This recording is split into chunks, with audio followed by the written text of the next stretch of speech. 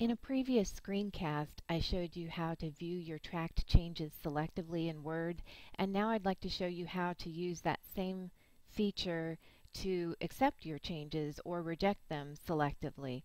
So let's go back. We're on the Review tab, and let's go up to Track Changes, and then we're going to go to this Show Markup menu.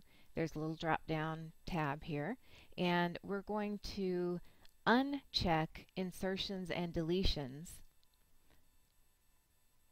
and wow, that way we can only see all of our mini formatting changes. So let's say we want to get rid of those so that we can view our insertions and deletions without all this clutter. There is, of course, a way to do that without accepting the changes, but let's say we're happy with them and ready to accept them. So all we do is just go to the Accept tab, and instead of hitting this, Accept and Move to Next, we go to Accept All Changes Shown. Now the only changes shown right now are formatting changes, so we'll accept them. Now they're gone.